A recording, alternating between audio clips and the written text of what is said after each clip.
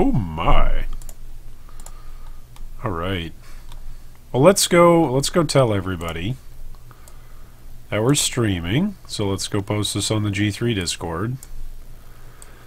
Because we have patch notes. Oh my goodness. I'm not going to have a voice by the end of tonight. It's just not going to happen. I don't think. Patch notes are live.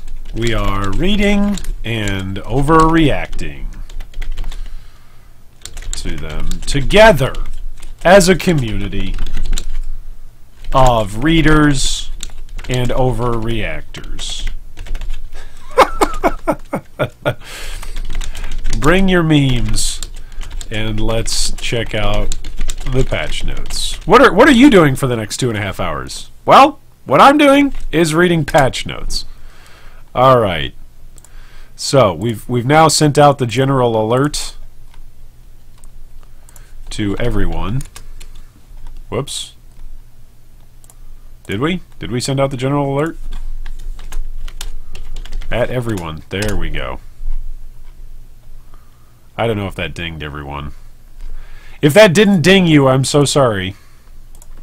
Believe it or not, there are actually people on our Discord that ask me to make sure that I ping them when we go live, and sometimes I forget to do it. So, alright, ladies and gentlemen, welcome to the 3.9 patch notes reading! Ah, yeah. Yeah, there's much rejoicing. Yeah! Alright, so, I want to get this first off. I want to get this all so that way I can actually read this throughout the night. There we go. Is that a little bit larger for me? I have really bad eyes.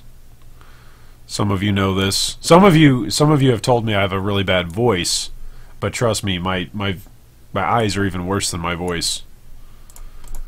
That's just how bad it is. I'm sorry. I'm sorry, but that's the way how it is. Let's move this over just a little bit. Oh, move this one over too. Can I move it? Nope.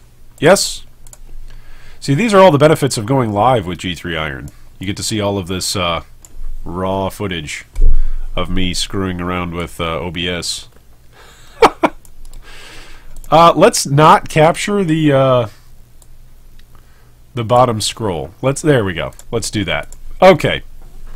All right. Content update 3.9.0. Path of Exile, Conquerors of the Atlas. Wow. So, yeah. This is going to be a lot. So those of you who are new here, if you've never seen me do this, one of the first things that I actually go in and do is I actually go and compare the word count of the present patch notes with old patch notes. So bear with me for a moment where I find some of my old patch notes. And where is it? Patch notes, patch notes, patch notes. Is it not on this account? Which account is it? So one of the things that I like to do is go in and find exactly how long the patch notes are for word count. So that way you've actually got like a sense of comparison. When GGG says, hey, this is the biggest patch of all time, or hey, there's more stuff involved in this patch than ever before, it's just nice from a word count perspective to say, hey, how much are we going to be reading through tonight? But then also to see exactly how much communication has changed and shifted at Grinding Gear Games over the years, to see the number of things that they are communicating about, as well as just the expansion, seriously, the level of ambition in the expansions that get released. It's really, really cool to see. So, for instance, this is the 3.8 patch notes, and the word count was 13,000 for 3.8. And so what happens when I select all of... Did I select... no, I just grabbed everything from the Challenge League and below. Okay, so we're going to select everything below. Where I'm not even looking at the titles of anything right here because I don't want to... I don't want to have any, what you call it, spoilers. Okay, so go all the way down to the bottom. So this is our word count for... patch note 3.9. Go back up to the top. There we go. And we're going to paste this, and it takes my computer usually a minute or two to paste this amount of text. But we'll see if it does it pretty decently. Yeah, did that pretty decently. Okay, 20 pages is what this just pulled. So this is 3.9 patch notes. 3.9 patch notes. Metamorph League. Don't worry, we're not going to read it on this format. I will read it off of the official forum thread, those of you who are already wondering. But again, we're doing this just so that way we can get a word count. Okay, so the word count for Metamorph League is actually way, way smaller than Blight League. Look at that. Almost half. Not quite? Not quite half. Much, much smaller. So then a question right from the get-go? Right from the get-go. Yes, Control A would grab all of the comments as well, so that's why I don't do it. Right from the get-go, I wonder if... Because I think Natalia posted these. I believe that's who posted the 3.9 patch notes. Let's check. 3.9. Yeah, this is posted by Natalia. Okay. So I wonder if patch note length just matters based on the community management personnel that GGG has working on actually building this post. That would actually be interesting. That would be interesting to see. Anyway, okay. Enough dilly-dallying. So that just gives us a point of reference.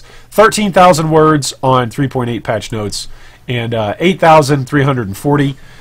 Then typically what I do is I do go over onto Reddit and I do post this just so that way other people can see it. Where are the patch notes? Where are patch notes? Patch notes? Go to top in like the last hour. It should be right there, right? Patch notes right here. Okay. So we're going to post this just as a point of reference. I always do this every league. 3.8 Blight was 30 pages.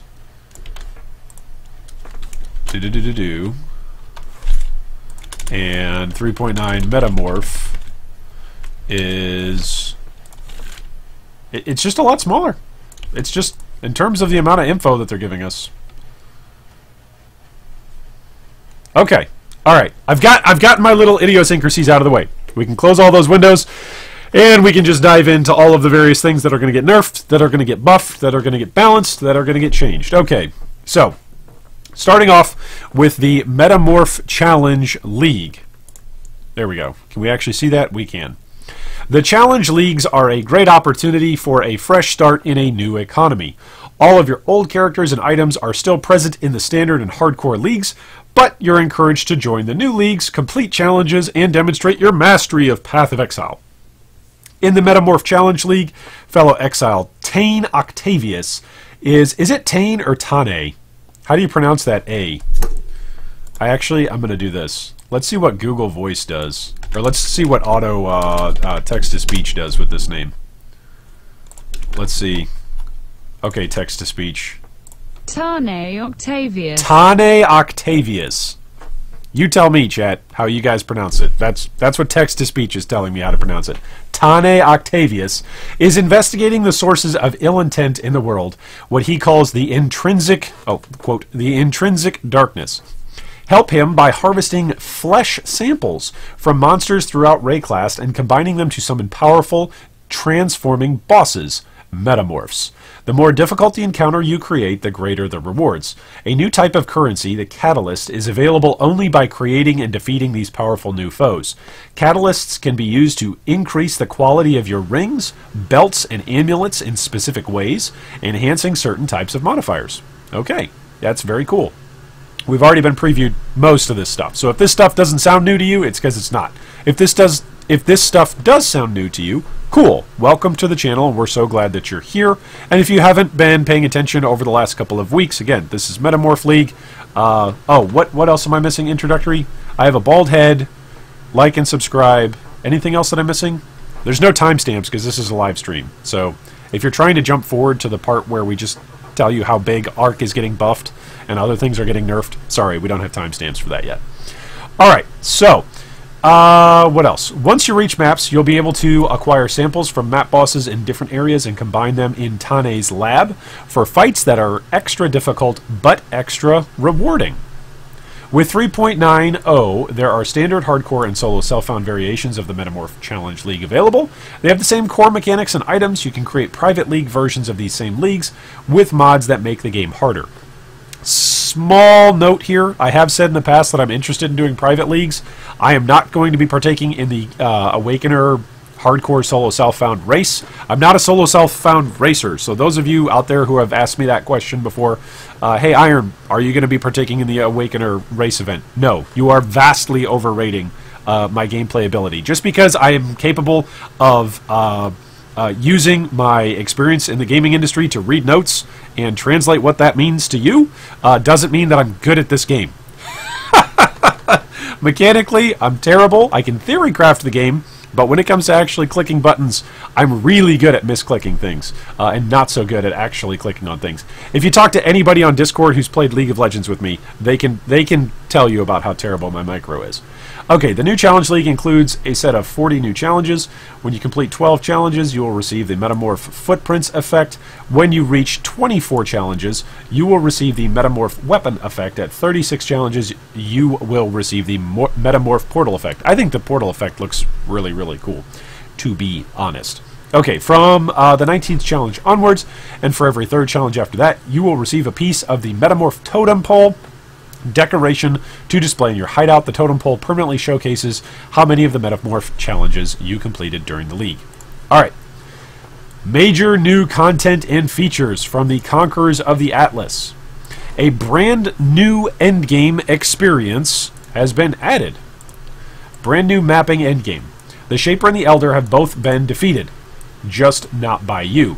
Another group of exiles has saved Rayclast from the Celestial Harbingers of Doom, but that wasn't enough. They continued to cut paths through the Atlas, leaving carnage in their wake and forcing Zana to seal them in the Atlas forever. But they are trying to find a way out. Oh, you pesky little exiles, huh? Can you stop them before they bring ruin to Oriath? Featuring 5 new endgame boss encounters, powerful rewards including new currencies, and new ways to modify your Atlas. Added a new dexterity skill gem, Artillery Ballista. We've added another new dexterity skill gem, Shrapnel Ballista. Added a third new dexterity skill gem, Ensnaring Arrow. And added a fourth new dexterity skill gem. Oh, sorry. Added a first new dexterity support gem, Greater Volley Support. Added a new dexterity support gem, Arrow Nova Support. Added a new dexterity support gem, Barrage Support. Added new currencies. They are called the Crusaders Exalted Orb, the Hunters Exalted Orb, the Redeemers Exalted Orb, and the Warlords Exalted Orb. Just FYI, out of these, where is it? 5 new boss encounters? Where do they say it? Up here, featuring 5 new endgame boss encounters.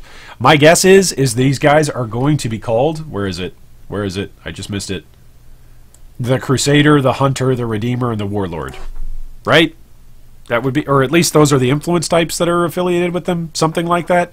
And then the big bad guy that, you know, after you kill all these guys, you summon them together, that would be the Awakener.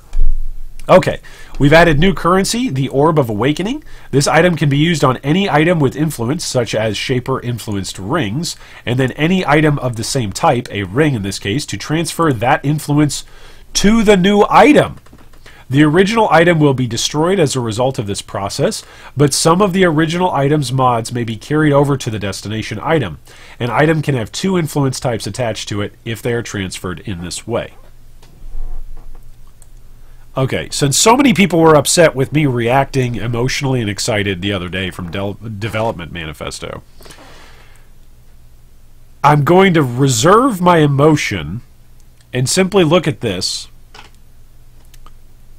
and in a cold, calm, calculating approach, I'm going to say this is a mini return of the synthesizing style of crafting. This is a mini form of it. This is going to allow you to take some of the mods from influenced stuff and put them on another item, same base type. That sounds an awful lot like the synthesizer, but I could be wrong. Maybe I'm wrong. What do I know? I'm just a guy.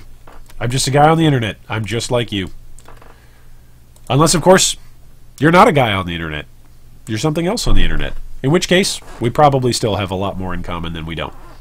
Alright, added 16 new unique items, added 35 awakened support gems, which are more powerful versions of existing support gems. These gems are only available from the Conquerors of the Atlas content.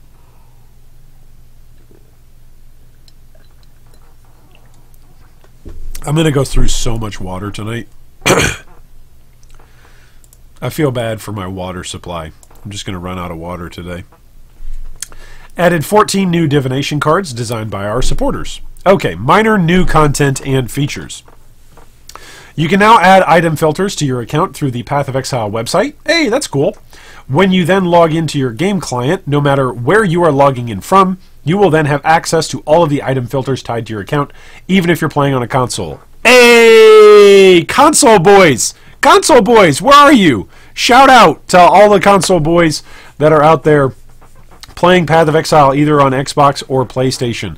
I know there are many of you out there, simply because a lot of you will drop me questions. I've never played PoE on a console. If I still owned my PlayStation 4, I would undoubtedly be playing Path of Exile on it. I no longer do. Nonetheless, there's some quality of life for those of you who play on console. Lioneye's Watch has been visually updated and uses our latest rendering technology. I'm really looking forward to that, because that latest rendering technology is what we're going to see PoE 2 looking like and feeling like. So when we first come into Lioneye's Watch for the very first time here in 3.9, that same style of and level of visual graphic display that we see in Lioneye's Watch is what we're going to see all the way through Path of Exile 2, and even more. So I'm very excited for everyone that was excited for the announcement of PoE 2 and wondering if now was the time when maybe visually was a good time to come into Path of Exile, because maybe aesthetically or even just graphically it didn't look that great up until that time, and maybe that was the turnoff for people to stop them from enjoying Path of Exile. Well, it's really, really cool because we don't have to wait until PoE 2 for all of those visual updates to come out. So I'm really glad that that's coming out now. And it's going to be in the first town, which means a lot of new players are going to get to see that. There's a new loading screen as you enter Lioneye's Watch to match the town's new look. Okay, so some of us will probably miss that old one just for nostalgia's sake. Added a new vendor recipe for your spare catalysts. You can now refund multi-choice passives, such as those on the Ascendant, to reselect your choice without having to refund all the passives after them as well. Okay, cool. Added 3D art for Torchoke Step in Machina Emits. Very cool. Ranged attack totems are now called ballistas. Yep. A lot of ranged attack skills have received major visual improvements, including the basic wand and bow attacks, Burning Arrow, Barrage, and Puncture. Okay, that sounds pretty cool. Arrows that collide with terrain now have a chance of bouncing off. This doesn't do anything other than look really cool and help performance in situations where players are firing thousands of arrows. This brings up a question, and I think I want to do this at some point in our featured weekly build guide series, where we just feature off different builds. I think I want to try to make a build just to see how many max projectiles I can make. Not to actually make it like clear the game or kill stuff. I just want to see what's the most number of projectiles that I could possibly make on a character in Theorycraft with that. But anyway, that's for another video. Other skills have also received visual improvements, including Firestorm, Frostblink, Freezing Pulse, Heavy Strike, Magma Orb, Summon Skeletons. Summon Skeletons has visual improvements? Summon Skeletons weren't mentioned getting nerfed in the manifesto. I wonder if they got nerfed today. We'll have to see. All the Warcry skills, Lightning Tendrils, Flesh Offering, Arc, and Sunder. Added Labyrinth enchantments for new skills, as well as for Burning Arrow and Explosive Arrow. Okay. Sorry. Having my first emotional moment of the day. Those of you who would prefer your streamers and your Path of Exile content to come in cold, calculated, unemotional style, I'm so sorry for that moment of emotion and human. But I just look at that and I go, there's already over 500 lab enchants we've got. This just makes farming the lab tougher. Artificially, it's literally just through mechanic creep and stuff being added to the game, and nothing getting removed to keep any kind of balance for actually farming helm enchants. I feel bad for anybody in Solo Self-Found that actually tries to farm lab enchants. That's... Ugh. The cosmetics filter will now also check the description of your cosmetics rather than just the name. Improve the Shadow's double dagger dual strike animation. Oh, cool. Continue to incrementally improve the sound, art, effects, and environments. Alright, Atlas changes. The Atlas of Worlds has been reworked. You now start at the center and will work your way outwards as you explore a new storyline. Interesting. The Shaper and Elder storyline is gone and has been replaced by a story that takes place in the aftermath of the old story. Added 5 new difficult endgame bosses, each with their own special loot, including several new item types. What? Added 5 new endgame bosses, each with their own special loot, including several new item types. That's just referencing... That's just referencing like the influence types, right? These aren't new base items, right? Chat, help me out here. Am I just going insane? Am I going insane? That's what that says, right? It says several new item types. That's just got to be a reference to like the influence and stuff. The various influence that's going to be added through the new Exalted Orbs. Added a new mechanic. Watchstones. These can only be obtained by defeating one of the new Atlas bosses. They can be used to raise the tier of all maps in a particular region of the Atlas, causing all maps of these base types to drop at the new higher tier. Cool. Sextants can no longer be applied to individual maps and no longer have a radius. They are now applied to Watchstones instead and affect every map in that Watchstones region. They are not restricted by map tier, and if 2 or more Watchstones contain the same Sextant modifier, only one of them will apply. Also, they've been renamed. Zana can now sell Shaper and Elder influenced maps once you have progressed through your Atlas enough. These act like the old Atlas influence, creating new monsters, threats, and rewards. The Zana modifiers that change map tiers or reroll map base types have been disabled, at least for now. Unique maps can now drop with varied tiers based on the state of your Atlas. Maps that previously had monster level overrides such as Hollowed Ground now instead rely on the variable tier. Alright, Blight mechanics added to the core of the game. Blight has been added to the core game. You have a 10% chance to encounter Cassia and her beautiful singing while exploring the Atlas. Each Blight encounter will award at least 1 oil or blighted map. Cassia will say some nonsense early on because we haven't updated her script yet. Sorry. Okay. Okay. Interesting. That's going to be funny. Cue this line right here. Cue angry Reddit thread. Why is Cassia spamming the same voice line over and over again? That's funny. All right, character balance. Fortify's damage reduction effect is now multiplicative with other similar effects. Shock and chill calculations have been changed. In general, it's much easier to shock and chill monsters with low values of the ailment, but harder to reach high values of shock and chill. The formula used to calculate shock and chill magnitudes is now 1/2 times damage percent of ailment threshold. See below. Ugh. Okay. We've added an ailment threshold to monsters. Did they rename it? In the great majority of cases, the ailment threshold matches the monster's maximum life. It primarily differs for especially high life monsters such as the Shaper, where the threshold is reduced to allow ailments to be applied with hits that wouldn't ordinarily reach the required life thresholds. The minimum shock and chill value is now 5%, which is up from 1%. To reach the minimum, you must deal 0.4% of a monster's ailment threshold with the associated element in a single hit. To inflict a 10% chill, you must deal 1.8% of a monster's ailment threshold with the associated ailment in a single hit. A 30% chill requires a hit of 28% of the monster's ailment threshold. The default shock magnitude for effects that apply shock without damage, such as Skitterbots, is now 15, which is down from 20%. Okay, so Skitterbots got a little bit of a nerf, but Skitterbots are still fantastic. Don't let anybody tell you Skitterbots aren't great. Skitterbots are really good. The alternate ailment saps. Oh my gosh, I cannot speak. The alternate ailments sap, scorch, and brittle have a slightly different calculation as they have lower caps on their magnitudes. Skill reworks. Alright, Shrapnel Shot, now called Galvanic Arrow. It now fires 2 additional arrows at all levels. The arrows now degrade in flight, eventually vanishing. This limits the skill's base range. Modifiers to projectile speed will allow the arrows to travel farther before they vanish. Still deals a burst of damage in a cone.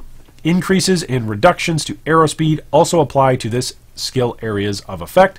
So increases to projectile speed will cause your cone to also reach farther. Now gains added lightning damage as the gem levels up 9 to 179 at gem level 20. Interesting. Now gains 1% increased projectile speed per 1% gem quality from 1% increased area of effect per 2% gem quality. Arrows no longer pierce by default. Interesting. Explosive Arrow. Now costs 8 mana at gem level 1 from 18, up to 10 at gem level 20, which is down from 27. Arrows stick into the enemy or wall and explode after a duration. The duration no longer refreshes whenever a new arrow is attached. That's good. Previously, they were handled like charges, which refresh their duration whenever a new one is gained.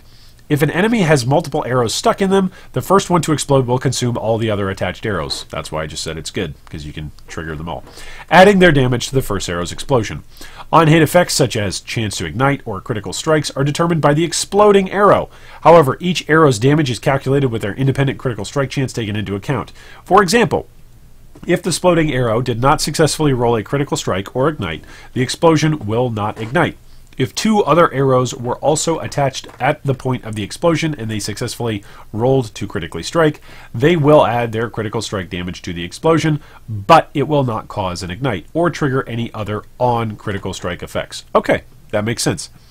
Explosions now deal 50% of base damage. Previously, weapon damage was not taken into account.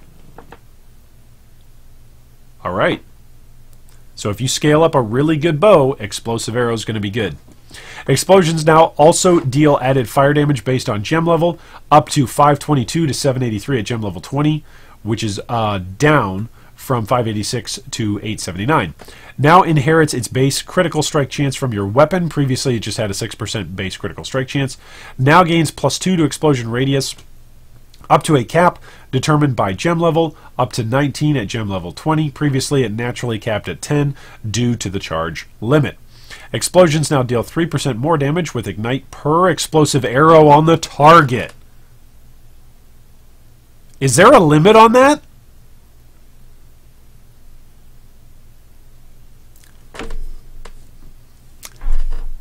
Some of you may want to play Explosive Arrow. I'm just going to throw that out there. Is there a limit on that? That looks pretty fun. Skill Balance. All Ballista Totem skills such as Siege Ballista and Ranged Attack Totem, which has been renamed Ballista Totem, now place the totem at melee range. Specific skills. Alright boys, here we go. The range at which Arc can chain to another enemy is now 35 units, up from 35.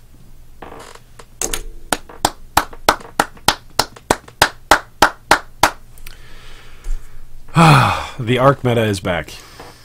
So many people complained when Arc got nerfed in terms of its range and its chaining that the quality of life on Arc is what really got hit, not the damage. The damage, you can always scale damage in Path of Exile, but the quality of life and the range on Arc getting nerfed the way that it got nerfed, this is now quite significant for the quality of life on Arc.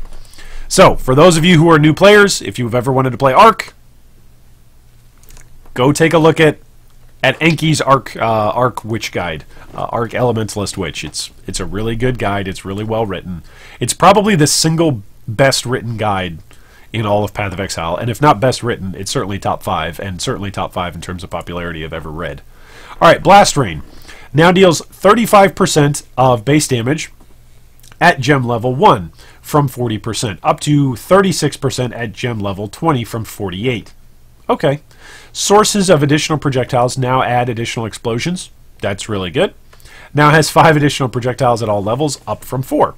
Okay, so a little bit of a hit on the base, but it's getting more projectiles, and you can scale up way more projectiles. So, yeah. All right, Burning Arrow now converts 100% of physical damage to fire, which used to be 50. Now has 50% chance to ignite enemies at all gem levels, previously 30% at gem level 1, up to 49% at gem level 20. Now deals 50% more damage with ignite at gem level 1 from 30%, up to 88% at gem level 20 from 68%. Now applies an additional debuff when you ignite, dealing extra burning damage based on the magnitude of the ignite. Now gains 1% to fire damage overtime multiplier per 2% gem quality from 3% increase ignite.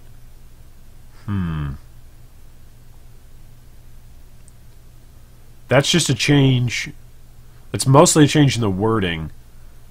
But that is interesting that the fire damage over time. So it's not just the ignite damage. It'll also be the burning damage that's affected by this. So that's interesting. Because it now applies an additional debuff when you ignite, dealing extra burning damage based on the magnitude of the ignite, which will also proc this. So Burning Arrow seems like that could be a pretty decent option. Caustic Arrow now deals 8.8 base chaos damage per second at gem level 1, which is up from 7, up to 1927 at gem level 20, which is up from 1714. Now gains additional radius as the gem levels, up to +6 at gem level 20, which used to be only +3. That's a pretty big buff for Caustic Arrow. I would not be shocked to see a bunch of Caustic Arrow builds coming out. Discharge no longer has a target limit. It previously limited to 30 targets. Today I learned that Discharge had a limit to targets. Did not know that. Elemental Hit now deals 22 to 40 added fire damage at gem level 1, which is a slight nerf, up to 480 to 891 at gem level 20, which is also another slight nerf on the fire damage. So is Elemental Hit, are they just rotating us off of the Elemental Hit Delve builds?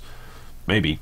Now deals 18 to 33 added cold damage at gem level 1, which is down from 19 to 35, up to 392 to 729 at gem level 20, which is down from 483 to 896. Now deals 4 to 67 added lightning damage at gem level 1, which is down at the top end, and then up to 77 to 1465 at gem level 20, from 95 to 1802. Okay, so Elemental Hit just across the board, it got its damage touched. Just across the board, it all got touched going down. Freezing Pulse. The art now more accurately reflects the rate at which the damage dealt by projectiles is reduced. Okay, cool. Ice Shot no longer leaves chilled ground on impact. Now deals 130% of base damage at gem level 1 from 120%, up to 174% at gem level 20 from 147%. Now chills enemies as though dealing 100% more damage at gem level 1, up to 195% at gem level 20. Now gains increased effective chill as the gem levels, up to 19% at gem level 20. Okay, so Ice Shot scales a little bit better with its gem levels. But this is also a pretty significant mechanical change. So, that's interesting. Icicle Mine. All of you that wanted to play Icicle Miners, here's some news for you. Alright, Icicle Mine was providing enormous area coverage and damage at very little cost, and was also causing performance problems. You don't say. These changes are intended to bring Icicle Mine in line with other mines, as well as alleviate the performance issues it was causing. The projectiles now fade over time, similar to Freezing Pulse, but without the gradual damage drop-off. In other words, the mines will have shorter range by default, but can be increased by increasing the skill's projectile speed. Okay, cool. Now has 4 additional projectiles at all levels, which is down from 6. Wow.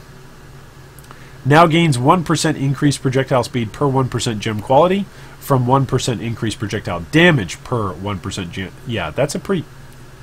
I don't know. Those of you who have played Icicle Mines, let me know what you think. I have not played an Icicle Miner, so I don't know.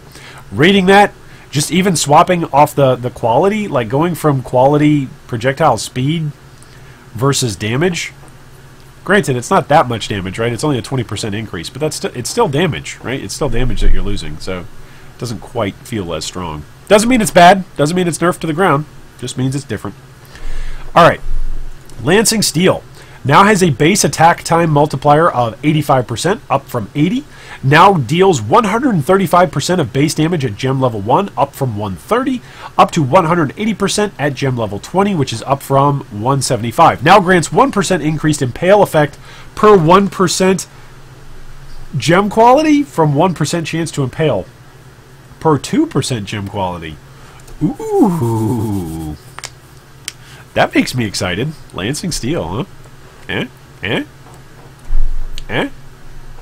Lightning Arrow now deals 110% of base damage at gem level 1, up from 100%, up to 134% at gem level 20, up from 119. That's a pretty significant buff. Now shocks enemies as though dealing 100% more damage at gem level 1, up to 195% at gem level 20. Now gains increased effective shock as the gem levels up to 29% at gem level 20. Wow! Now gains 1% chance to shock and 0.5% increased effective shock per 1% gem quality. That's really good. Alright. Somebody go pull up a lightning arrow build. That looks hot. Oh, that looks hot. Yep. Lightning Spire Trap. Now deals 12 to 26 lightning damage at gem level 1, which is down from 14 to 43. That's a huge nerf. They cut it in half from the top side. Up to 166 to 497 at gem level 20, which is still a significant nerf. Now strikes every 0.55 seconds at gem level 1, up to 0.36 seconds at gem level 20 from 0.3 seconds at all gem levels. Yeah, Lightning Spire Trap, that is a serious nerf. That was a great bossing skill. That's a bummer. Lightning Warp. If you now cast multiple Lightning Warps rapidly, you will travel between all of them as they trigger the warp. The timing for each subsequent warp is based on the distance from the previous warp. Okay, so somebody needs to make a build. Do you guys know those slinkies? The metal springs that you can send down the stairs, right? The slinkies. Somebody needs to make a lightning warp slinky build that just like boop boop boop boop. That just like pops. That just pops across Ray class. It does 0 damage. You know, just scale all the damage mitigation in the world, but scale cooldown and cast speed, and just have this little lightning warp guy popping across Ray class. Molten Strike now deals 120% of base damage at gem level 1, up to 139 at gem level 20, from 130. Okay, so they said Molten Strike was getting a buff. What was it at gem level 1? Somebody look that up for me in chat, if you wouldn't mind. Now deals 120% of base damage at gem level 1, up to 139 at gem level 20, from 130. I'm reading this and seeing, okay, it was 130 at gem level 20 before, so the buff is 9% at gem level 20, but what was it at the base level of 1? Anyway, Orb of Storms, which, okay, not anyway. Back to Molten Strike. Molten Strike has always been a fantastic skill. It has always mechanically been a fantastic skill, ever since Delve came out, right? Just being able to have life gain on hit for the number of projectiles that you can pop out with Molten Strike and Dying Sun and all the other various mechanics that you can put at your display is really, really good. It's never been terrible. And there are several different uniques that simply use things like Grellwood Shanks and other types of uniques that are really, really good. Again, you don't need to go grab mirror tier stuff in order to delve relatively deep using Molten Strike. So the fact that it just got a buff, like, and it's already been something that melee users have been using to delve deep, like, it's good news. It's good news for people that like that skill. Orb of Storms now deals 2 to 7 lightning damage at gem level 1, down from 3 to 9, up to 185 to 555 at gem level 20, which is a slight nerf, not much. Now strikes every 1.5 seconds at gem level 1, up to 1.02 seconds at gem level 20, from 1 second at all gem levels. Okay, and that's the reason why people were using Orb of Storms, was because of its frequent hitting rate. It had such a high frequent hit rate. Whereas now at gem level 20, it will still be slower than what it used to be at gem level 1. So rest in peace, Orb of Storms. That just got ripped. Pestilent Strike now gains additional melee range as the gem levels, up to +2 at gem level 20. Okay, interesting. Punishment now causes cursed enemies to have -20% to reduced physical damage taken. Okay. I think I'm starting to solidify. Those of you who are Patreon supporters, you got a preview already today of the 4 different builds that I was looking at on the Patreon post. So, yeah. I think between the changes to Impale and the changes to Punishment, I think I know what I'm doing. But maybe not. Maybe not, right? Maybe something else will still surprise me. The duration of the buff granted by cursed enemies when they hit you now matches the base duration of the curse, which is 9 seconds at gem level 1. Okay. Rain of Arrows now deals 48% of base damage at gem level 1, which is up from 40%, up to 60% at gem level 20, which is up from 50%. So Rain of Arrows got a buff. Good. Rain of Arrows is a strong skill, right? Like, nobody's going to deny that. Well, I'm sure somebody on YouTube will deny it, but anyway, it's a good skill. Okay. Next one is Ray Spectre. Yeah, this is the one where they messed with us. Additional maximum specters are now unlocked at gem levels 13 and 25 instead of 11 and 21. So I was having a discussion on this with somebody on YouTube because yesterday a lot of people thought from the development manifesto, and because I was having fun, people thought that I was saying that Ray Spectre is, you know, a dead gem now, and why would anybody play it? That's not what I'm saying. What I am saying is that now anybody that wants to use Ray Spectre, in order for them to get their additional specters, they really need to invest into their specters. And people are saying, no, you don't. It's not a massive investment. You can just use a double convoking wand with +1 to minion gems, and you can use boots that have it. And then you can use your Witch Ascendancy with +2 to minion gems. See, you don't have to really invest. Like, you just described really investing your character. You just described both your weapon slots, your boot slot, and the Ascendancy choice. That's literally the things that you have to invest in Path of Exile, your item slots and your passive tree choices.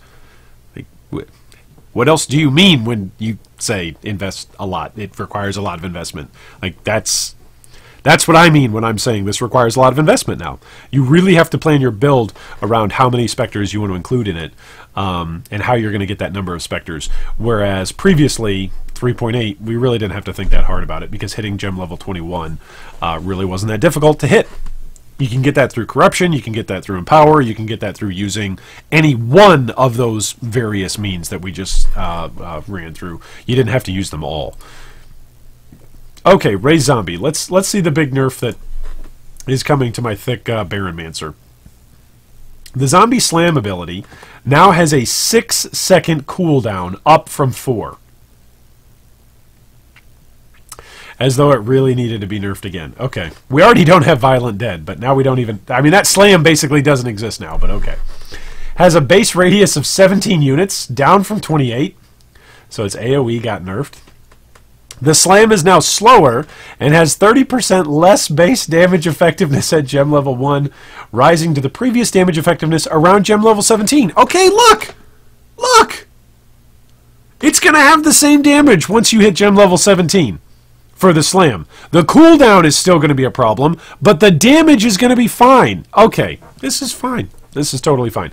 Base zombie damage has been reduced by approximately 25% at all gem levels. Okay, yeah, that was probably deserved, but again, they were so far and away so broken in 3.8 that it's fine. They're still going to be great. They're still going to clear the entire game.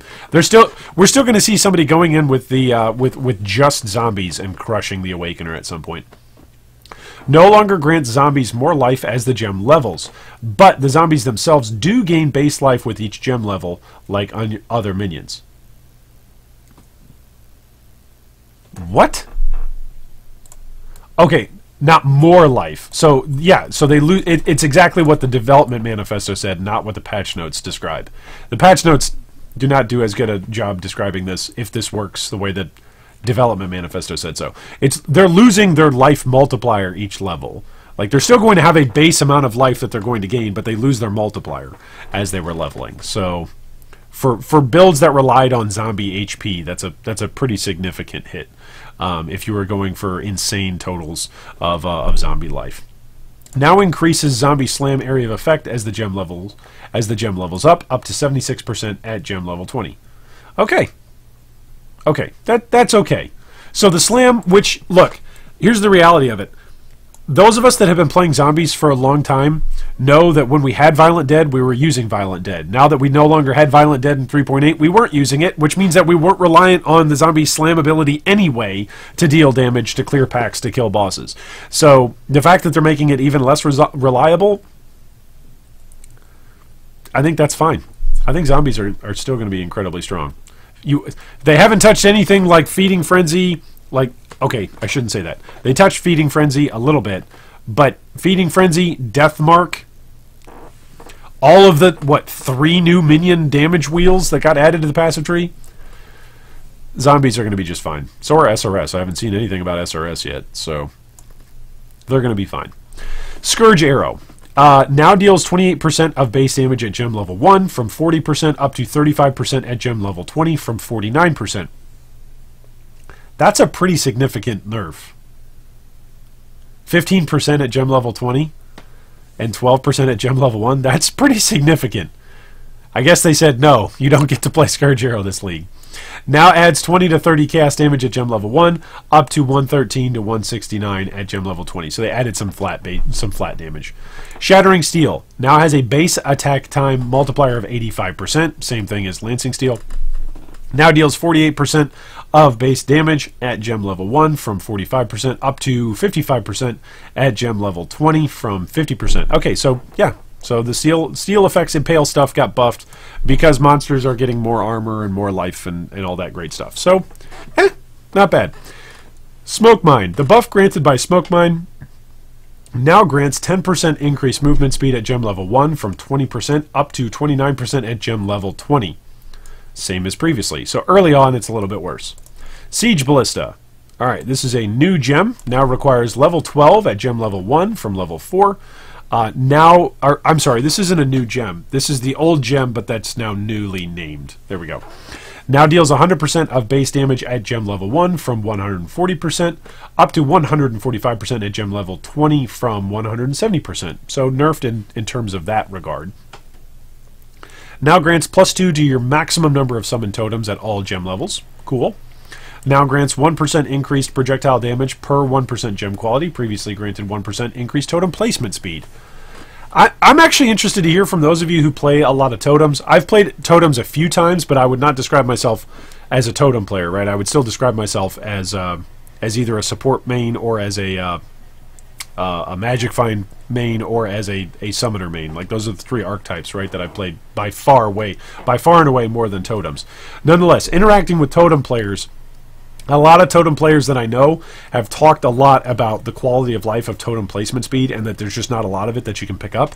And so any change to that might be something that at least some totem boys are not going to appreciate. Spectre Throw now has an attack time multiplier of 110% from 100. Split Arrow now adds 1 to 2 attack physical damage at gem level 1 up to 56. Okay, that's just flat. That's just adding some stuff that's flat on the Split Arrow. Soul Rend now has a base duration of 0.6 seconds at all gem levels, which is up from 0.4. Okay. So Chaos stuff is getting a buff. Chaos spells getting a buff. Stormblast Mind now deals 2 to 7 lightning damage at gem level 1. From 3 to 10, up to 334 to 1002 at gem level 20, from 305 to 915. Oh no. Here it is. I just said I didn't see anything about SRS. Why did I have to say something? What did they do to SRS? Summon Raging Spirits will now try to travel to the location your cursor was over at the point they were summoned, unless they find an enemy before they arrive. Oh, okay. Whew. Whew. Okay, take a deep breath. I thought they were going to mess with Summon Raging Spirit for a second. No, what they did was they improved its AI again, which is good. That's good. Let's clap. SRS getting buffs and quality of life stuff. That's good. We are all happy. Praise Chris Wilson. SRS is getting quality of life. Tornado Shot. The secondary projectiles now fade over time, similar to Freezing Pulse, but without the gradual damage drop-off. In other words, the secondary projectiles will have a shorter range by default, but can be increased by increasing the skill's projectile speed. Okay. Grimro, if you're watching, you're still going to play Tornado Shot, right? Like, you have to. You're the Tornado Shot guy. Like, the community knows you for spreadsheets and Tornado Shot clearing and doing massive amounts of testing on new leagues. So you're still going to go Tornado Shot, right? And just scale the hell out of projectile speed? Not even, realistically. Because the damage that you deal, especially with Herald of Ice, is just so ridiculously strong. Do you really need the secondary projectiles? Toxic Rain. Now deals 7.9% of base chaos damage per second at gem level 1, from 6.7 up to 285 at gem level 20. Alright, that's nice. Vol Burning Arrow. 100% of physical damage is now converted to fire damage, up from 50%. Now has a 50% chance to ignite enemies at all gem levels. Yep. That's the same as Burning Arrow, right? Now deals 150. Yeah, these are all of the same changes as what they did to Burning Arrow. It's just now also attached to Vol Burning Arrow. Vol Spectral Throw, same modifiers as regular Spectral Throw. Venom Gyre now deals 90% of base damage at gem level 1, up from 80%, up to 115% at gem level 20, up from 104. So, hey, Venom Gyre, boys, that's a pretty big buff. Volatile Dead now has a limit of 60 orbs. Volatile Dead is getting the SRS treatment, everybody. Oh, that's funny.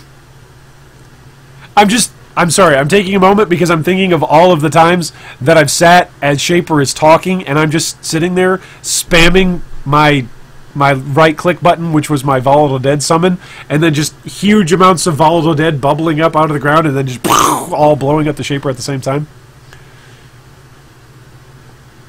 I'm just taking a moment to appreciate Volatile Dead with hundreds of orbs floating around.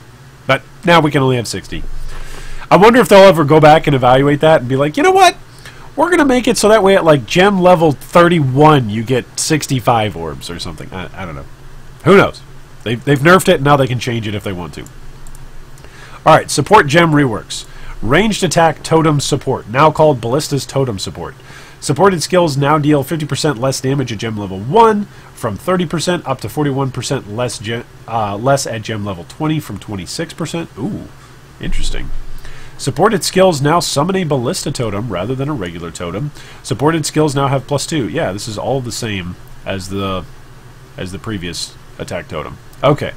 Support Gem Balance. Feeding Frenzy support. So here we go. Here's with all of our support gems that we were worried about. Feeding Frenzy. The Feeding Frenzy buff now grants 10% increased attack, cast, and movement speed to your minions from 15%. That's still fantastic. 10% from a buff that you can constantly proc. That's good. Minions from supported skills now deal 5% more damage while you have Feeding Frenzy buff at gem level 1, from 15% up to 15% at gem level 20 from 24%. Okay, that...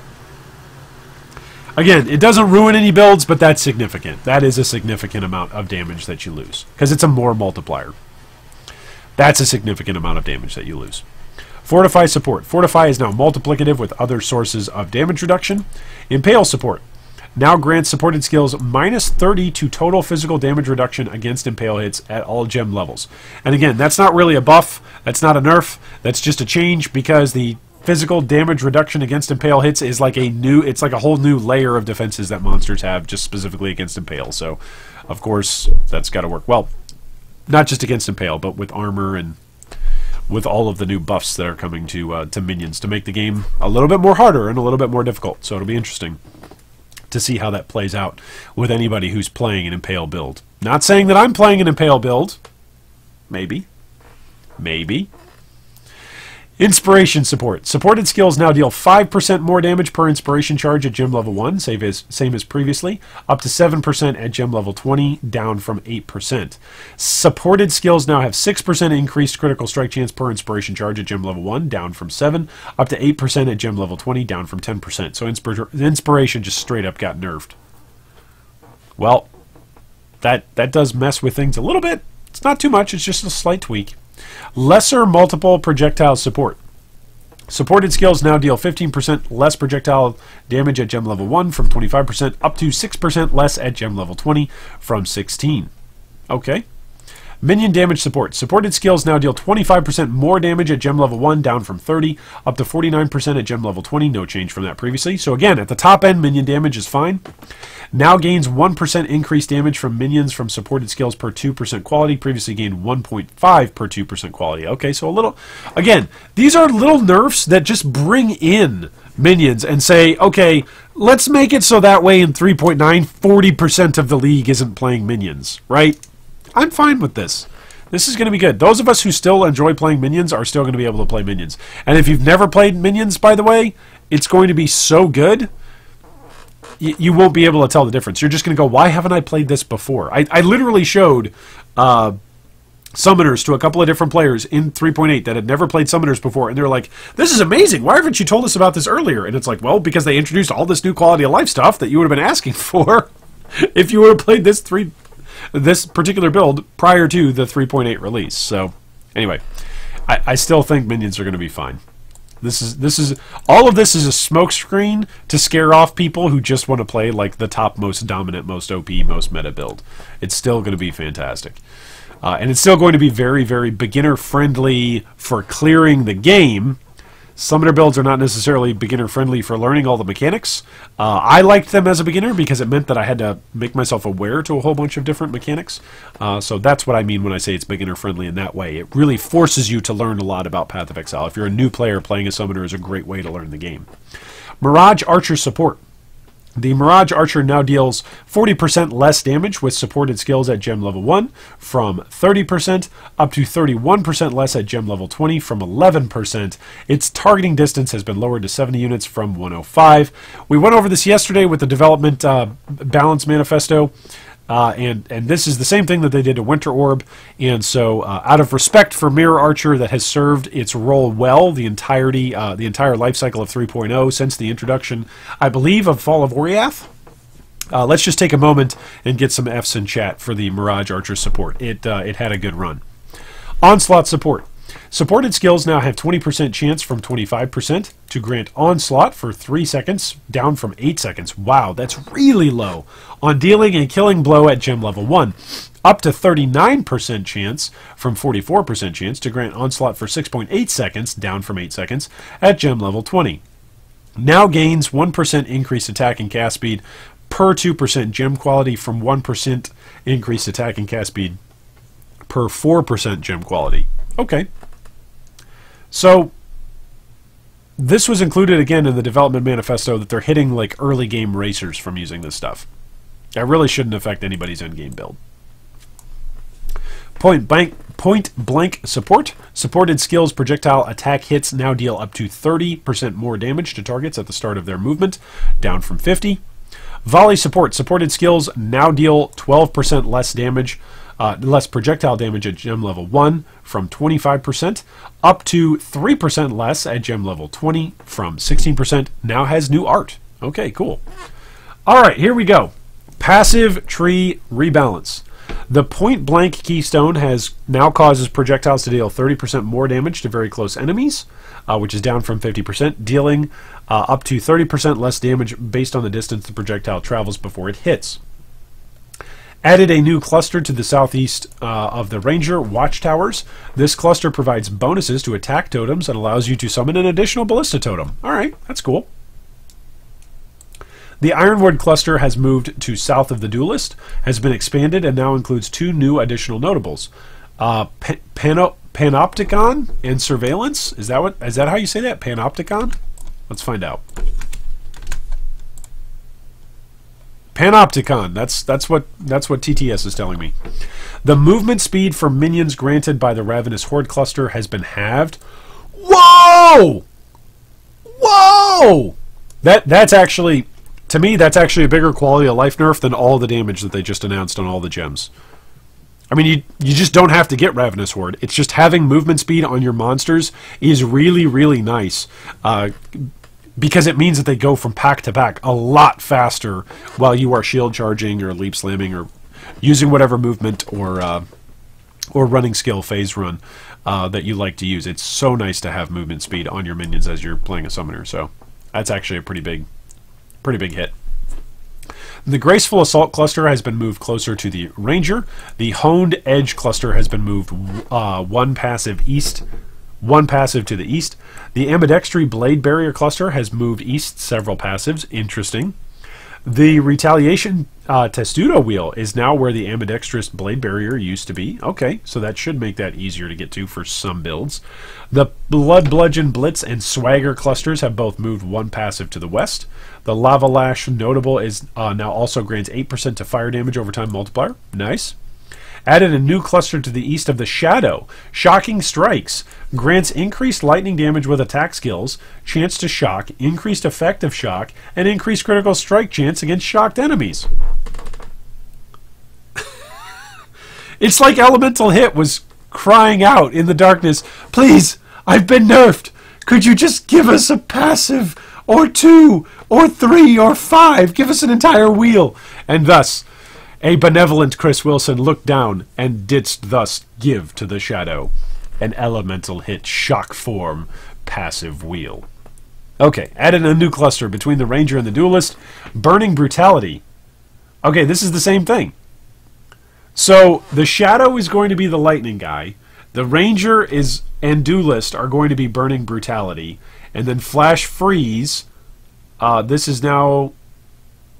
Okay, it's a buff. Flash Freeze now grants 10% chance to freeze. The small passive leading to it now grants 12% increased cold damage, which is down from 16, and 10% increased effective chill. Previously, it just had the damage. Yeah. Okay, so they really are trying to help out ailment-based builds, this particular league. I wonder if the amount of people who have been complaining about bow stuff, myself included, by the way,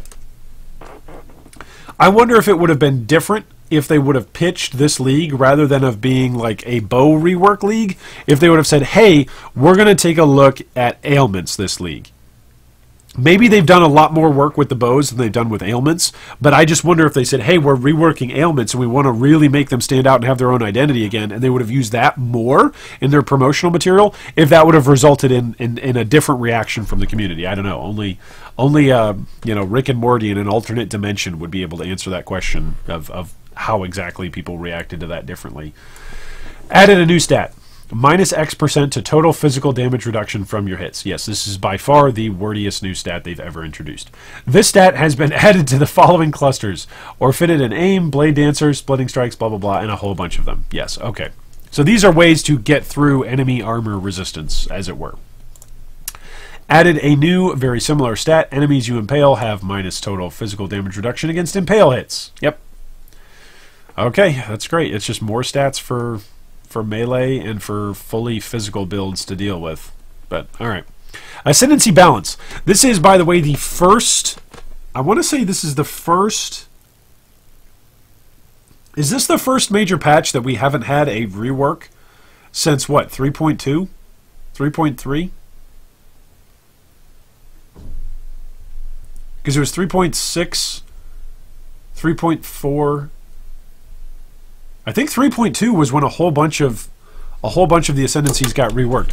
Where is my... Bear with me for a moment where I find my Ascendancy document. Bear with me as we look at this. Because we pulled this up. When was this? I should have a document in one of these drives. Ascendancies? League Ascendancy? Is that what it was called? No, that's the meta overview. League starters? Nope, that's not it. Ascendancy. Nope, is that it? Nope. Nope. Did I not name it Ascendancies? What did I name it? League Ascendancy changes. Here we go. I found it! I found it! Thank you for your patience, YouTube. I have finally found it. Alright. This dates all the way back. This is Blight League. This dates all the way back to Legion. Wait, okay. Legion, Synthesis, Betrayal, Delve, Incursion. Oh, right. And then Blight League I have held over here, but this is Abyss, this is Harbinger. I want to say it was pre-Harbinger even, that they were still rotating the meta. Right? So it went 3.8, 3.7, 3.6, 3.5, 3.4, 3.3 was Incursion, 3.2 was Bestiary, 3.1 was Abyss, and then Harbinger came out at the same time as 3.0. No, that can't be right. I must be getting this off in terms of our timeline. But it has been a long time. I guess that's the summary. The summary statement is, it has been a long-ass time. This is the cold, calm, calculated G3 iron moment that is completely devoid of emotion, humor, or any kind of reactions whatsoever. It has been a long-ass time since we have endured a period in which a patch has been released without a major Ascendancy overhaul in Path of Exile. This is the first time in stated long-ass time that we have had such a phenomenon. Okay, so, all that being said, let's get into the Ascendancy balances, which means let's see who gets nerfed. Necromancer, Mindless Aggression now grants your minions 10% increased movement speed, down from 30%. Wow, that's a big hit. Commander of Darkness now grants the increased attack and cast speed aura as a single combined aura rather than as a separate aura for each other aura you had. This matters for effects that care for how many buffs you have, such as Mantra of Flames. Okay, that's actually not too bad. This part's bad. Don't get me wrong, this part is bad. Remember, movement speed is like worth way more than damage for minions because you have so many damaging sources by having a bunch of minions that if each one of them doesn't do 1,000,000 damage on their own, it doesn't matter if they do half a million damage on your own. If you have 16 of them all doing 500,000 damage, that's 8 million DPS. That's a lot if they're all hitting. So the thing that keeps them back or holds them in check, or conversely makes them really strong, is the amount of speed that they've got to get to their target. So hitting movement speed actually hurts the quality of life. Again, it doesn't mean that you can't clear the game. It doesn't mean that you can't kill all these bosses that are going to be in 3.9. It just means it'll be done a little bit slower. Guardian, Unwavering Faith now grants the physical damage reduction and life regeneration aura as a single combined aura rather than a separate aura. Okay, so same thing as what happened with Necromancer. Slayer, Endless Hunger now causes you to be unaffected by bleeding rather than immune. So does that mean that Golden Rule Slayer Flicker Strike is back? Right? Because you can be bleeding. You're not immune to it. Right? I don't know. I'm not a Flicker Strike boy. I've played it once, twice. But I don't think I played it as Slayer either time. Item balance. Assassins, Sniper, and Recurve Bow base types now have 6.7 base critical strike chance, up from 6.5. They now each have an implicit that grants plus 15 to 25 to critical strike multiplier. The Steelwood and Reflex Bow base types now grant 6% increased movement speed, up from 4, and the Marikath Bow base type now grants 10% increased movement speed, up from 8. Spine, Ivory, and Bone base types now have a base attack speed of 1.4 attacks per second, up from 1.35, and 6.5% base critical strike chance, up from 6. The damage has been lowered to allow for the changes to attack to allow for the changes to attack speed. Okay, that makes sense. That's nice.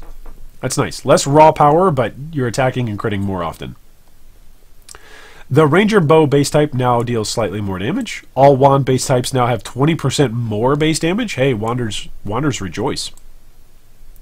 Bows and Wands can now roll increased attack speed modifiers of one higher tier than previously. Of Acclaim is now the new highest tier.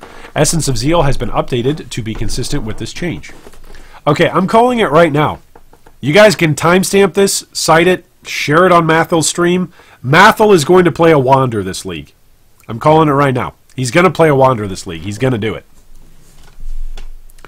Added Fire, Cold, Lightning damage for bows no longer use the same modifiers as those found on one-handed weapons. They instead now have their own progression, which is approximately 25% stronger than the one-handed equivalents. Okay, cool. That's nice. I mean, it is a two-handed weapon, right? Like, a bow is a two-handed weapon. You have to use two hands to use it, right? So it shouldn't be based on one-handed rolls. The faster start of Energy Shield Recharge crafted modifiers. The lower tier now grants 8 to 11% from 12 to 17% and costs an Orb of Alchemy, previously a Regal Orb, and the higher tier now grants 12 to 15%, which is down from 18 to 24 and costs 4 Orbs of Alchemy, down from 1 Exalted Orb. Okay, so that's a significant nerf, but it's also significantly cheaper. Take it for what you will. You can no longer craft +1 to maximum number of curses on body armors or unveil it from Immortal Syndicate members. Wow, okay, so all of those people who have that in Standard, that's Legacy now. You can now no longer craft the Veiled added damage of specific elements with an ailment chance on bows. Crafted modifiers which grant elemental or chaos resistance penetration on weapons now grant up to 9 to 10%, which is down from 14 to 16. The of crafting crafted suffix, which previously allowed you to craft any number of additional mods on an item, now allows you to craft up to 3 mods on the item. This affects existing items.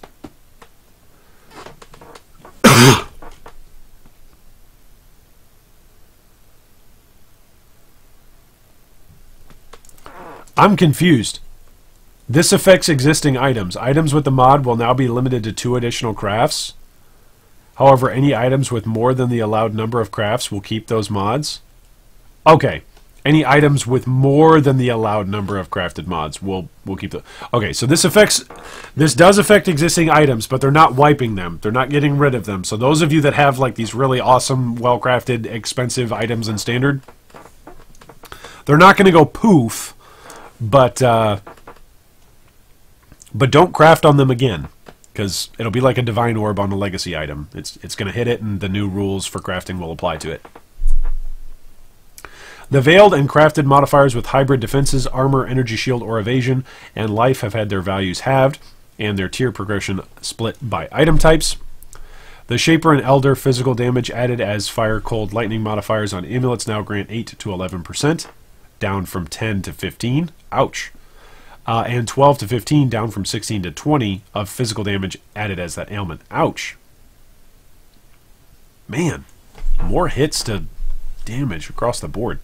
The Shaper and Elder attack speed and double damage modifiers on two-handed weapons now grant 4 to 6% chance to deal double damage, down from 20. Wow! Nobody's going to go for those anymore. I don't care if they're going to be rarer or less prevalent just due to Shaper and Elder not being around as much. Nobody's going to go for that now. That's actually a bad roll now. Elemental penetration suffix modifiers can no longer roll. Prefix versions have been added instead. Bows can no longer roll the two-handed weapon version of added cold damage per dexterity. They can now roll the one-handed weapon version instead. Ouch. I guess you take some, you lose some with the bows, right? This is truly a bow balanced league. It's not that they're getting nerfed. It's not that they're getting buffed. Some things are getting nerfed. Some things are getting buffed as related to bows. Increased maximum mana modifiers on helmets now grant 9 to 11, down from 10 to 15, and 12 to 15, down from 16 to 20 increased maximum mana. The highest tier increased all attribute modifiers on amulets can no longer roll.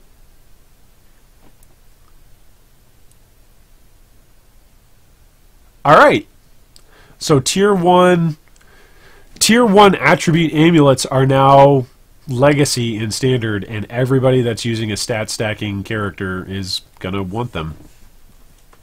The highest tier elemental penetration modifiers on amulets can no longer roll. Okay, so with GGG choosing to buff boss elemental resistances and making elemental pen tougher to come by, this is an indirect buff to Inquisitor, right? Right? Like, the Inquisitor's already got some of that penetration built in, so why not take it there, right? The lower tier reduced reflected physical and elemental damage taken modifiers on body armors now grants 100% reduced reflected damage taken or physical damage taken from 15 to 22%. This higher roll can no longer roll. This higher tier can no longer roll. Reduced reflected physical and elemental damage taken modifiers on rings now grants 31 to 45 from 10 to 15 and 46 to 55% from 16 to 20. Reduced reflected physical and elemental damage taken. Non-chaos damage added as extra chaos damage modifiers on amulets now grants 3 to 5%, which is down from 7 to 13. Wow! Man! Damage across the board is getting hit. Pretty interesting. Elemental damage as extra chaos damage modifiers on one-handed weapons will now grant 5 to 6 from 10 to 15 and 7 to 8% from 16 to 20. Staves and war staves can now roll a two-handed version of this modifier at values of 10 or 12 to and 13 to 15%. That's down as well. Like, damage across the board is down. Monster HP is up. Rayclast is going to be a harsh and unforgiving place. It's going to be tougher. This is going to be a tougher league. Like, a lot of people are going to be like, huh, I tried this build last league, and it got me through X, Y, or Z content, and now it's not getting me through the same content. It's going to be very, very interesting. Can you be a deer in a moment and actually get me some water when you go back down? I am amazed that YouTube has not rioted against me because my voice sounds like crap. Alright, you can no longer roll chance to maim and maim support modifiers on two-handed maces. Oh. Okay, so maim maces are dead. They're legacy. Hey Red, if you're watching this, you're legacy, baby. Congrats. You already knew that, though. You already knew you were legacy. You already predicted half of this stuff. Hybrid physical damage and support spell damage and support modifiers can no longer roll on two-handed weapons. Added physical and chaos damage to spells on weapons now grant 32 to 44 to 66 to 76 added damage to spells. Two-handed versions now grant 60 to 73 to 108 to 122, which is up.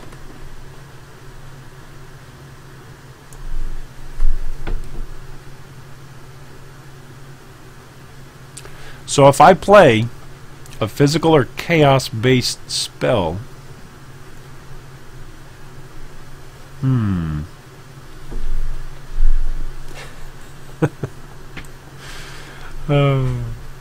Fossil crafting. The supported by maim modifier from serrated fossils can no longer roll on body armors. The damage is taken from mana before life from lucid fossils is now a prefix to be consistent with the shaper version of this modifier.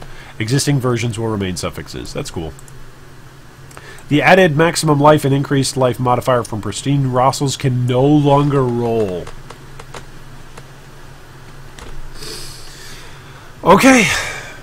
It's a good thing I'm playing softcore this league, because I'm going to die a whole bunch. I'm going to die so much. Elemental penetration modifiers from fossils now grant 5 to 7%. Two-handed weapon versions now grant 12 to 15. Prismatic fossils modifiers for weapon elemental penetration now grant 9 to 12%. That's also down. Alright, other item changes. Alright. The Mataladdle's modifier, which, by the way, this is a play on the Addle. The Addle was a primitive throwing device. It actually predates the bow, predates the sling, but was kind of like a sling. It was like a piece of a stick that you would then put a spear into and then launch it. But kind of like a slingshot before the slingshot. Anyway, 10 years of working at a museum will teach you lots of random history. Okay. Existing versions can be updated with a Divine Orb if you want to be hit more often for some reason. That's funny. Spell damage modifiers for one-handed weapons can now reach up to 109% increased spell damage, up from 79%. Yeah, these are just buffs to spells. Spell damage modifiers for two-handed weapons can now reach up to 164% increased spell damage, from 115%. Spell damage modifiers granted by Essence of Woe have been updated to be consistent with the above changes. Okay. The increased fire, cold, lightning damage prefixes have also been raised to match the above spell damage modifier changes. Okay. Cartographer's Seal and Unshaping Orbs can no longer be obtained via their recipe, as they are no longer being used. They can now be sold to a vendor to recoup the original recipe components. Cool. Apprentice Cartographer's Sextants are now called Simple Sextants. Journeyman's Cartographer Sextants have been renamed Prime Sextants. And Master's Cartographer Sextants have been renamed Awakened Sextants. They each have new art. Oh, good. Are you woke? Grinding Gear Games is asking the gaming community in 2020, are you a woke gamer?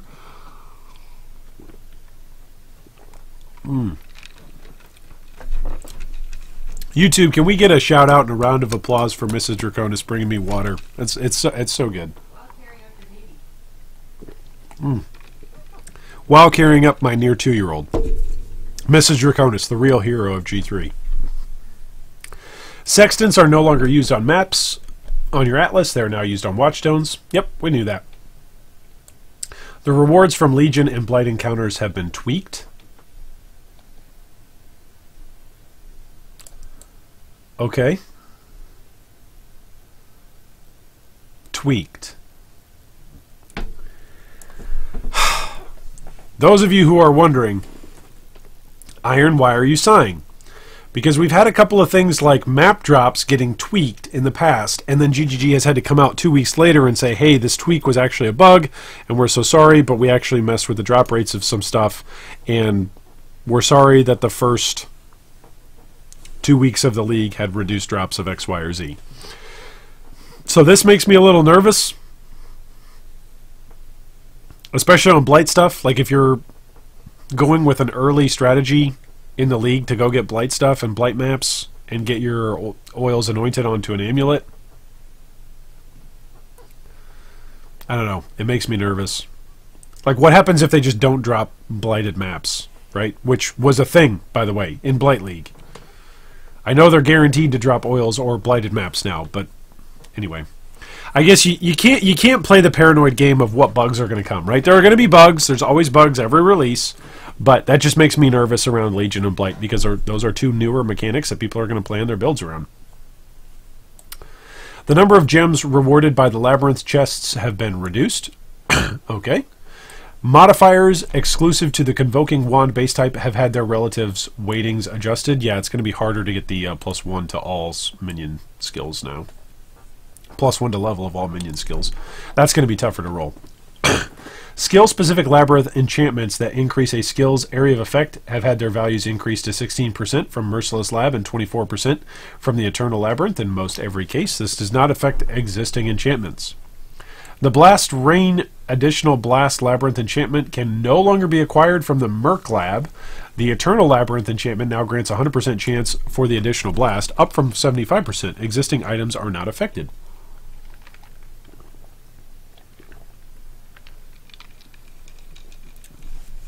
Blast Rain is going to be fun this league.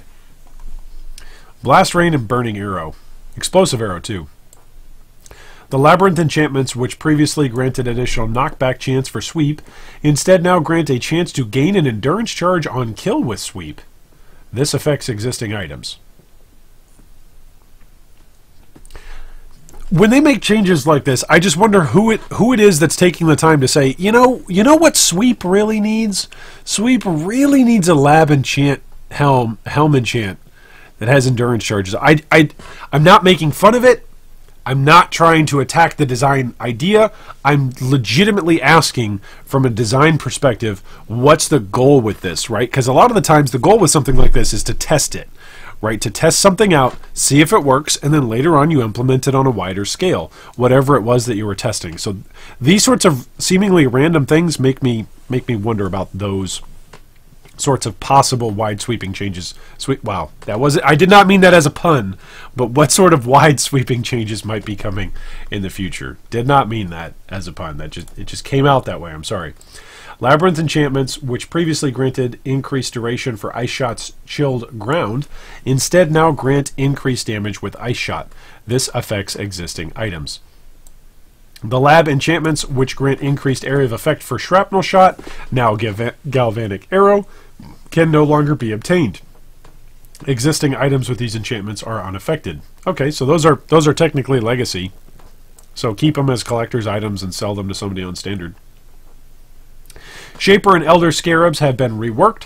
They now add Shaper Elder Influence outcomes to the map area, granting 30, 60, 90% more chance to find Elder Shaper rares in that area. The Price of Protection Divination card has been temporarily disabled from dropping because Tier 16 Elder Chateau maps are no longer a thing. You can still turn in existing sets for a map from the previous series. Remove the Sextant upgrading recipe.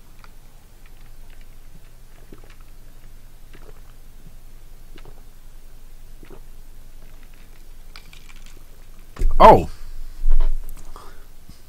that's a bummer. Reach of the Council is not changing in this update. We have some cool plans for this item, but could not get them ready in time.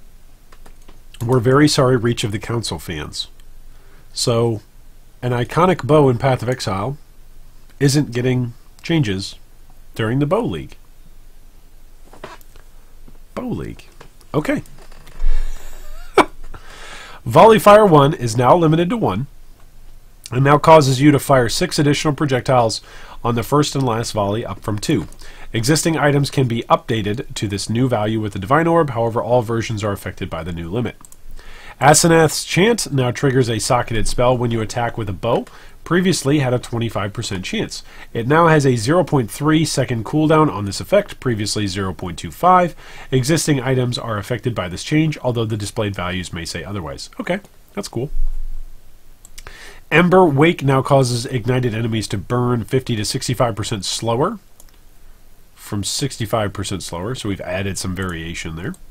Hiri's Ire now has 100 to 145 minimum added cold damage to bow attacks, down from 173 to 188, and 160 to 200 maximum added cold damage to bow attacks, down from 240 to 262. Wow! Bye, Hiri's Ire. No longer going to be top of the meta. Quill Rain now grants 30% less damage, down from 40% less damage.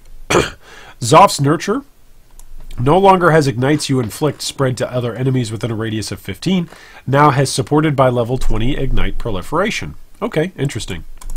The Unshattered Will's damage reduction from the Harbinger of Focus's effect is now multiplicative with similar effects. Snakebite now also grants 5% to damage over time multiplier for poison per frenzy charge. Existing items are unaffected and cannot get this mod. Nagahamu's Flame Molten Burst skill now deals 15% more damage? This affects all versions of the item? Hey guys! Hey guys! If you want to play Cyclone, go play Nagahamu's Flame Molten Burst Cyclone. Like 15% more damage buff? Okay. Hallowed Ground no longer overrides the level of monsters within it. It now adds or subtracts a number of levels from the monsters within it based on the mod. This is due to the capacity for it now to now have a variable tier. Existing versions of this item are not affected. Pitch Darkness no longer drops and cannot be obtained outside of trading with other players. Sudden Ignition no longer drops and cannot be obtained outside of trading with other players. It now prevents Burning Arrow from applying its additional burning debuff. This change affects all versions of the item. Aw, bummer. Sibyl's Lament now reduces reflected elemental damage taken by 80% while in the left ring slot, up from 40%, and reduces reflected physical damage taken by 80% while in the right ring slot, up from 40%. Existing versions of this item can be updated by using a Divine Orb. That's cool. Uriel's Fosterings minions are now immune to damage and cannot be targeted by enemies.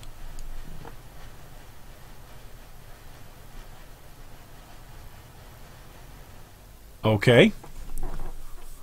There have been some broken ways that people have made spiders from Arakali's fangs derp out like endgame bosses before because they couldn't be targeted. That's interesting. Voltaxic Rift now also allows you to shock enemies as if dealing 300% more damage, and allows shocks you inflict to increase damage taken by enemies up to a maximum of 100%, as opposed to the normal shock cap of 50%. Wow. Okay. World changes. 2 new areas connected to the Epilogue Town have been added. They can be accessed by processing through Kyriak's quest. That's pretty cool. Like, new endgame quest stuff? Helena now has something to say about the Order of the Jinn. Okay. Like, I know there's not that many people out there that enjoy lore in Path of Exile, but hey, there's lore in Path of Exile, and that's pretty cool. Monster changes. Alright, here we go. Rayclass is a harsh and unforgiving place. Boss encounters throughout the entire campaign have been made more difficult. In most cases, they have been significantly more life, will deal more damage, and use some skills and attacks more frequently. This is particularly true for Act bosses. Several bosses also have new skills. Many bosses with lengthy introductions, such as the Brine King, now take reduced damage for a short period immediately after becoming targetable.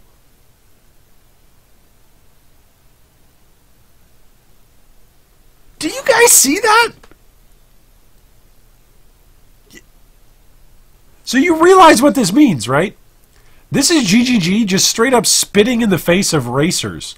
This is GGG looking at racers and saying, you know, we know that since Brine King takes a while to load, you like throw down a bunch of mines or throw down a bunch of traps or, you know, summon a whole bunch of, let's say, I don't know, Volatile Dead or summon Raging Spirits, so that way when he becomes targetable, you just instantly phase him. No. We're going to give him like a massive amount of temporary reduced damage taken as soon as he pops out. So all of those traps that you just laid, all of those Volatile Dead that you just summoned, all of those minions that you had ready to deal damage to him, they don't do damage to him. He's definitely going to get his moves off. Brine King is going to hurt. He's going to kill some people, probably even in the race. If that boss is bugged, that boss is just going to prevent people from progressing. If you get a bugged instance of that boss, oh boy. Monsters throughout the game now have more armor, from 33% at level 1 up to 2,762 at level 84.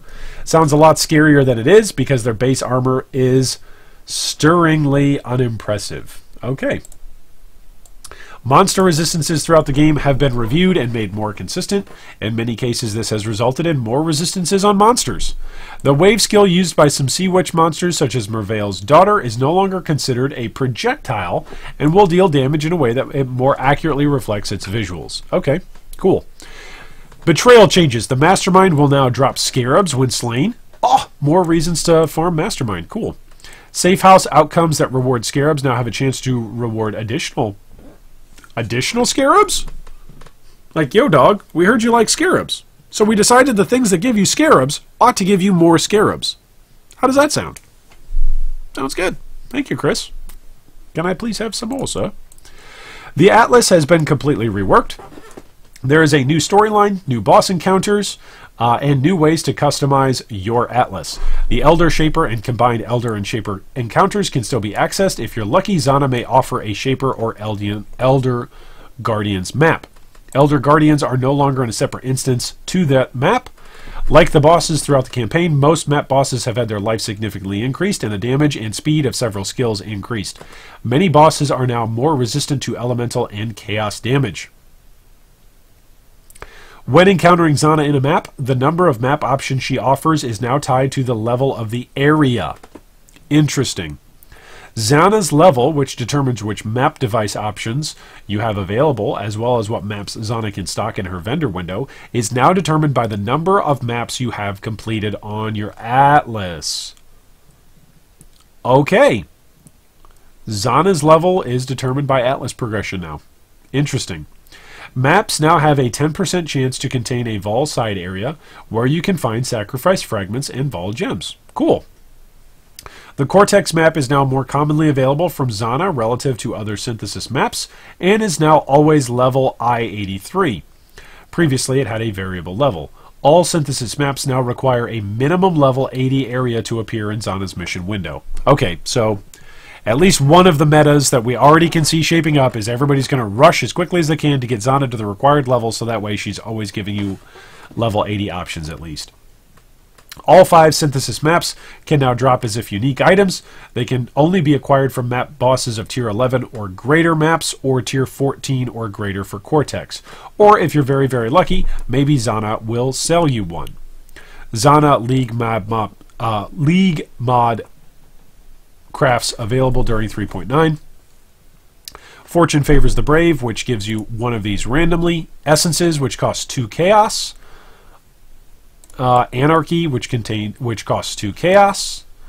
Domination, which costs 3 chaos. Bloodlines, which costs 3 chaos. Nemesis, which means chance orbs will be higher price because people will try to chance headhunters. Hey, chat and guildies, be aware, chance orbs are worth something and worth something to trade this league, and might be worth something to pick up early league to trade, because people are going to want to go into Nemesis maps and chance headhunters. So be aware of that. You can chance headhunters this league. You can do it. So be aware. Beyonders will cost 5 chaos, and then Legion will be the highest and will cost 6. UI improvements. The world panel map now supports curved lines. Cool. Resonator stack sizes are no longer obscured by the resonator sockets in the Delve Stash tab. Cool. Added slots in the Fragment Stash tab for the Elder and Uber Elder fragments. Oh, that's cool. Did we get slots for oils, or are those just going to be thrown randomly? Quest rewards. Zana no longer awards maps as you complete the Atlas quest line. Instead, she awards free uses of her special map device, League Modifiers, for the first time they are unlocked. Okay, that's fair. Added Shrapnel Ballista as a quest reward for the Ranger for completing Breaking Some Eggs in Act 1. It's relatively early. Added Arrow Nova support as a quest reward for the Ranger after completing the Cage Brute in Act 1. Added Ensnaring Arrow as a quest reward for the Ranger for completing Intruders in Black in Act 2 and is purchasable from Yena for the Duelist, Shadow, and Scion.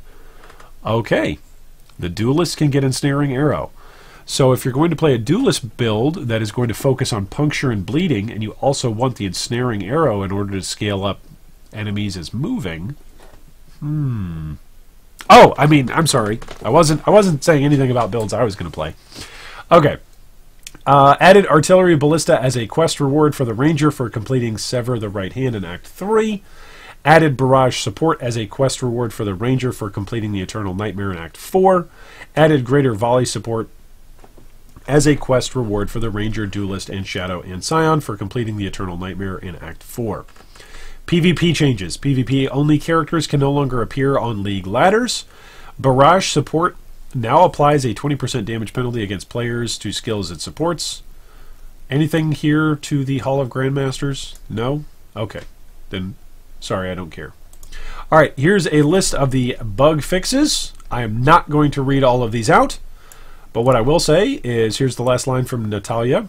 We really hope you enjoy Path of Exile Conquerors of the Atlas. Thank you for your support. Is this their support page, by the way? Does this redirect us to the... yes, it does. To the Metamorph supporter packs. There you go. There's the Sanctum supporter for 30 US bucks. The Grand Sanctum supporter for 60 US bucks. The Damnation supporter for 30 US bucks. And the Eternal Damnation supporter for 60 US bucks. Okay, so that is the patch notes. I gotta say this, okay? I just gotta say this right off the bat. Where is it? Arc. Arc can now chain to another enemy 35 units away. 35 units. That's a lot. It's not as much as what it used to be. Arc PoE, I want to say it was like 40 or 50. Take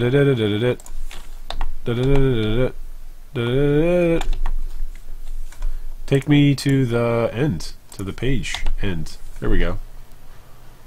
Why aren't you showing me your changelog history? Wiki page. Come on, man. Here we go. Here's the changelog history.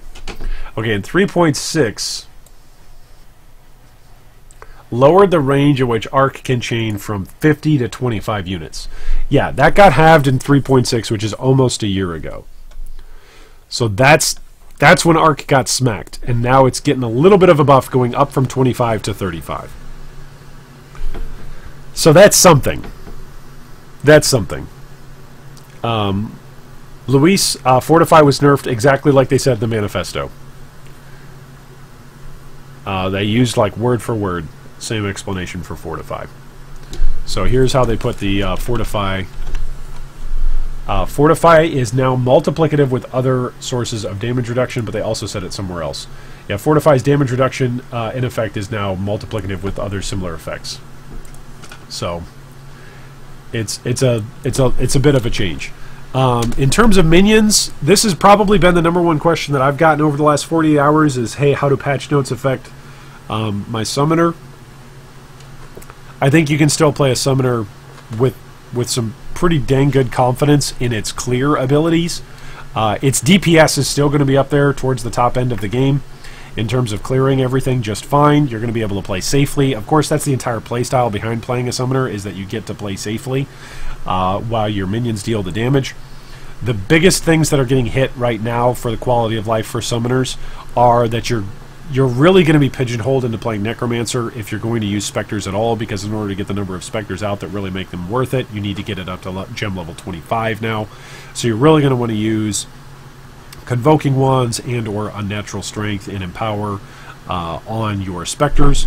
But other than that, their movement speed is getting nerfed a bit from the passive tree as well as from some of the gems that support them. But I do think that minions are still going to be very, very strong. Okay, so from here on out, those are the patch notes.